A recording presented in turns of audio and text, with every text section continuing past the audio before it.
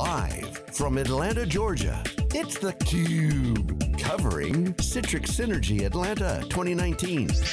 Brought to you by Citrix. Welcome back to theCUBE's continuing coverage of Citrix Synergy 2019 from Atlanta, Georgia. I'm Lisa Martin, my co-host for the event is Keith Townsend, and Keith and I are excited to talk to one of the Citrix Innovation Award nominees, Indiana University. We have a couple of folks from Indiana University joining us, Stephanie Cox, Manager of Virtual Platform Services, and Matt Link, Associate Vice President of Research Technologies. Guys, thanks so much for joining Keith and me. Thank you, Lisa, and thank you. It's an honor to be here. Yeah. Congratulations on Indiana University being nominated for an Innovation Award. I was talking with Tim Minahan, their CMO, yesterday, saying there was over 1,000 nominations, so to even get down to being in the top 3 is pretty exciting stuff. Yeah. Awesome. So talk to us a little bit about Indiana University. You guys, this is a big organization.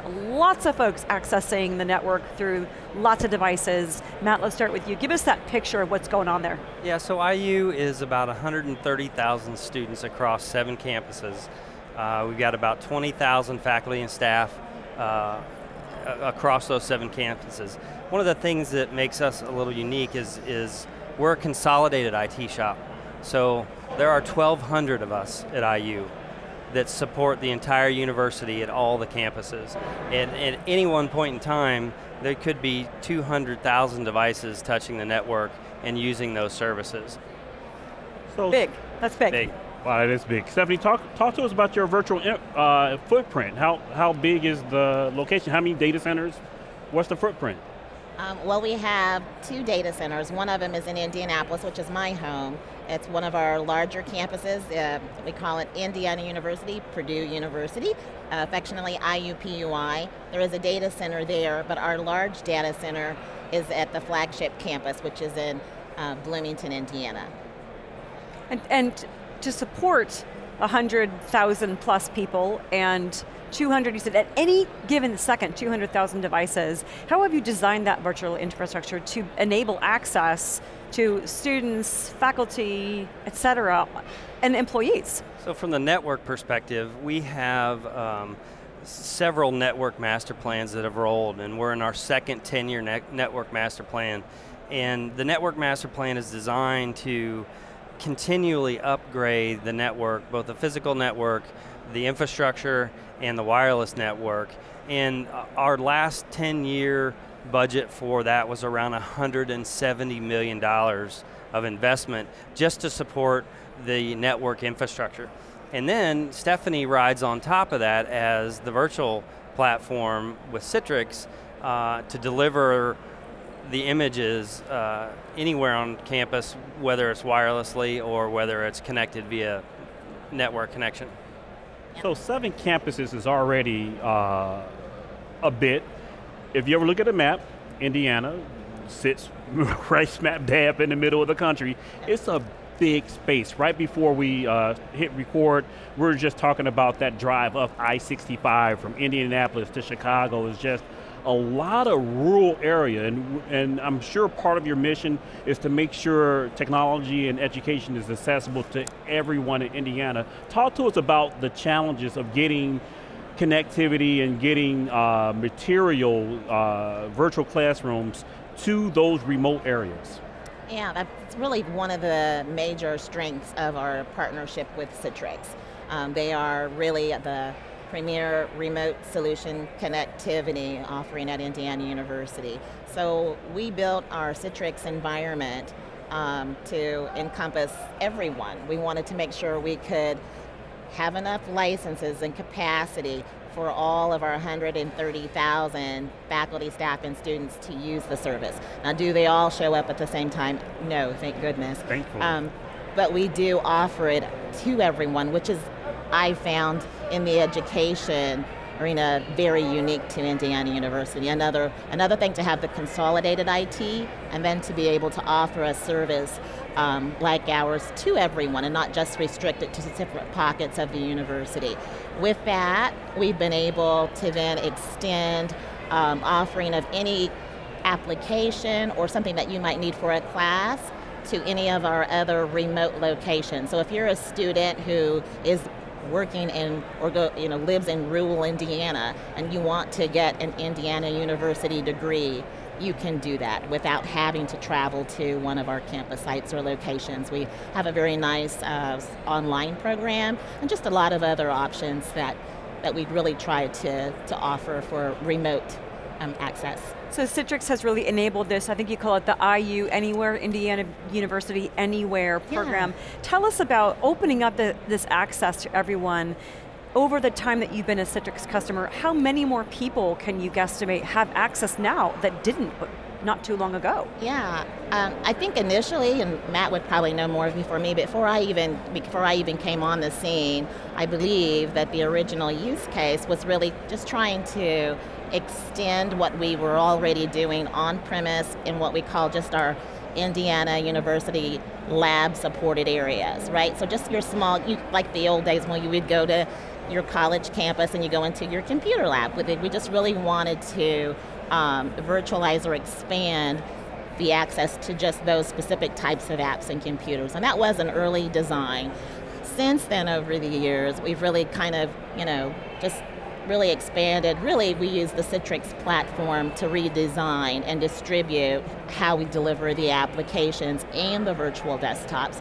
So now not only do we service those students who would normally come onto the campus just to use your traditional computer lab, we do a lot of specialty programs for other schools. Like we deliver a virtual desktop for our dentistry students. They actually use that whole platform in the dental clinic to see real patients. Our third-year doctors do that. We also replicated that same thing and do it in our speech and hearing sciences for our future audiologists. We have certain professors that have wanted to take a particular course that they're teaching and extend it to different pockets all over the world. So we might host a class from Budapest or Africa, somewhere else, wherever that faculty and staff has resources that they know they need to get to and their content already virtualized. We work to make that happen all the time. That's a lot of what you just said. Is first of all, initially, maybe before Citrix, being able to provide support in the computer labs for your maybe 7 core campuses. Now, you're giving 130,000 plus individuals anywhere, anytime access. That is, the X multiplier on that is massive. Yeah. But you're also gone global. It's not just online, you're able to enable professors to teach in other parts of the world where before it was just people that were in Indiana. That's right. Massive. And you're just limited by the network. So that's the only drawback when you go to the rural areas way out, you're just limited by the network. The initial program was really thought of as a cost-saving measure. We were going to put thin clients out. We wouldn't have to do lifecycle replacements for desktop machines that were getting more expensive and more expensive, 10 years ago. And now, the way that we look at it is, IU wants to provide services across the breadth of the organization and make those services at no additional cost and open to everybody, open access to everybody. The AT desktop, for example, is one of, Stephanie is the brainchild behind the AT desktop. Took 3 years of dedicated hard work to create an environment to support the visually impaired. Talk to us more about that, because that was part of the video and that captured my attention immediately. What is AT? Accessibility technology. Accessibility technology. Is it accessible technology? Accessible technology. I always get that wrong. So I'm just, hundreds of thousands, and not just those that are sight and hearing. Yeah. So one of the things that I think it's just a wonderful thing about working at a university. We're able to buy software licenses in a big quantity, large quantity, right? Because we have that kind of buying power. software that I normally never would see or get access to, even in my private sector. I've been a Citrix engineer for a long time. But when you come to a university and then you're selling or you're getting licenses for 50, 60, 70, 80,000, you get to see some of these products that you don't normally, as a regular consumer, you like it, but you know you can't really afford it. So with that, when we started looking at all of the different applications that they could buy in a large quantity site license, way, we thought, oh my goodness, let's virtualize these and make sure everybody gets access to them.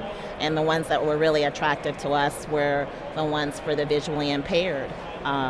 Sure, they're a niche and they're very, very expensive, but we thought, let's just try it. We'll see how well they perform in a virtual environment. And with our Citrix infrastructure underneath, they performed quite well. Plus the apps have evolved a great deal over just the last 4 years. So we were really proud to offer our virtual desktop to our blind students. We had to work really hard to make sure that the speech recognition software was fast enough for them. It turns out that blind people listen to speech really, really, really, really, really fast. And so we had to make sure that we kept our platform, or we're working on it, to keep it sped and updated so that it's usable to them, right? Seems functional to me, but it really needed to be like 10 times faster. I found that out after even shooting the award video and spending even more time with them. I thought, why didn't you guys tell me it was slow to you? But yeah, it's been an honor really to be up for that award, but to work with those students, to learn more about their needs, to learn more about the different applications that people write for people with all disabilities. I hope we can do more in that space. So the young man at IUPUI, yes, I don't remember his name. Chris Avila. Chris. Yes. So share just quickly about Chris's story. Yeah, and if he watches theCUBE, I hope he's listening, because I think this will kind of really remarkable. put a little bit of icing on that cake, because you're taking an environment and you're empowering a student to do what they want to do versus what they are able or not able to do. So Chris's story is pretty cool of where he wants to go with his college career. Yeah, now I won't say he's a big proponent user of the virtual desktop, because he's just so advanced. He's like way beyond everything. We're learning from him. But he is Indiana University's, I believe I'm saying this right, very first biomedical chemical engineer who is blind, since birth, completely blind. Yes. Wow. And he's quite a brilliant young man, and we're lucky to have him be he will test anything for me, and Mary Stores, who's featured in the video, Chris Meyer, he's also featured in the video. I gotta remember their names. I mean, I'm lucky to have a whole community of people that will, they know we want to be there for them. We don't always get it right, but we're going to listen and keep trying to move forward. So, but if you kind of think of even a year or two ago, not being able to give any of this virtualized desktop access to the visually impaired, and how many people are now using it? Well, we open it up to everyone. We have hundreds and hundreds of users, but we know not everyone who uses it is blind. You can use it if you want it or not. We don't really understand why some people prefer to use that one over than the other, but it does have some advantages. I mean, there are different levels of sight impairment too, as I've just been educated, right? There are some people who are just at the very beginning of that journey of losing their sight. So if that happens to be, someone that we can extend our environment to, it's probably better to use it now and get really familiar with that as you transition to losing your sight later in life, I've been told. So you ask a little bit about the scope of the AT desktop. So I'll layer on a little bit of the scope of IU Anywhere. Last year, around 65,000 individual unique users, well over 1 million logins, and 1.4 million. 1.4 million. Sessions, and the average session time was around 41 minutes. That's long. So our instructors teach with it.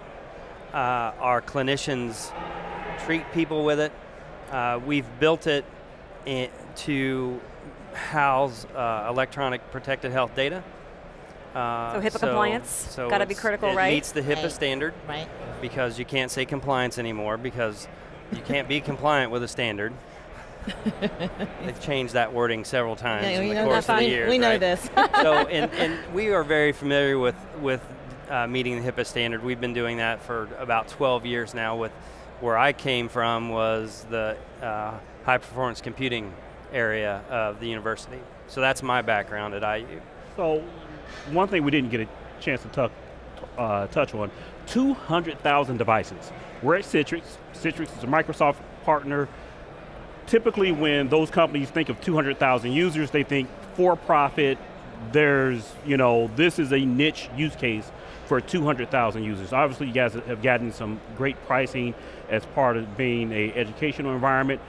What I would love to hear is kind of the research stories, because the ability to shrink the world, so to speak, high HPC, you're giving access to specialized equipment to people who can't get there normally. You normally have to be physically in front of GPUs, CPUs, etc. What other cool things have been coming out of the research side of the house because of the Citrix enablement? So this is cool. You got it. Right. So one of our groups, Research Software and Solutions, stole the idea from Stephanie to provide a research desktop. Borrow. Imitation, highest form of flattery, Right. Stephanie. Absolutely. So what we've done is we always continually to try to reduce the barriers of entry and access. Supercomputing, before you had to be this tall to ride this ride. Well, now we're down to here, and with the hopes that we'll go down even farther. So what we've done is we've taken a virtualized desktop, put it in front of the supercomputers, and now you can be wherever you want to be and have access to HPC at IU. And that's all the systems. So we have 4 supercomputers, and we have 40 petabytes of spinning disk, 160 petabytes of archival tape library. So we're a large shop, and we couldn't have done it without looking at what Stephanie has done and really looking at that model differently, right? Because to use HPC before, you'd have to use a terminal and shell in. And now looking at IU Anywhere, that gives you just a different opportunity to catch a different and more broad customer base, and I call them customers because we try to treat them as customers, right. And helps the diversity of what you're doing. So last year alone, our group, Research Technologies, supported 151 different departments. We were on 937 different grants, and we support over 330 different disciplines at IU. And so it's deep, but it's also very broad for as large a campus we are and as large an organization as we are. We're fairly nimble even at 1,200 people.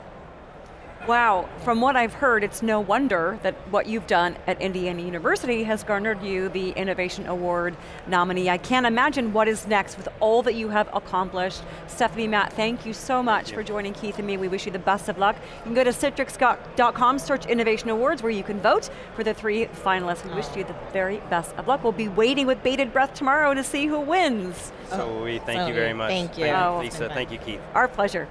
For Keith Townsend, I'm Lisa Martin. You're watching theCUBE live from Citrix Synergy 2019. Thanks for watching.